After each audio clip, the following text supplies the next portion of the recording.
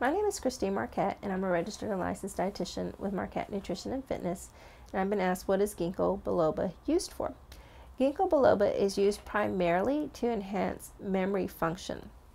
A lot of people have used it, particularly as they've started to get older and have some problems with short-term memory loss. A lot of people refer to it as having senior moments. These are the type of people that will benefit from taking Ginkgo biloba. The thing to keep in mind is it doesn't necessarily work for everyone. Much like some of our medications, some of our prescription drugs don't work for everyone. Ginkgo biloba is not going to work for everyone either. However, there have been some studies that have shown some benefit in people who are older, taking it for improved mental cognition, enhanced short-term memory function. It also may potentially enhance your level of alertness, just making your mental faculties a little bit more acute, so you feel like you have a little bit more mental energy. So those are the primary reasons Ginkgo has been used.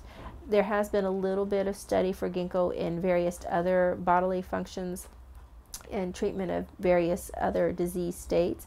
However, there hasn't been any scientific evidence that Ginkgo has an effect for any other condition. For example, with depression, there hasn't been any evidence that Ginkgo can help improve depression. However, there have been some studies, again, in regards to memory. So the primary area that Ginkgo is used is to enhance memory function.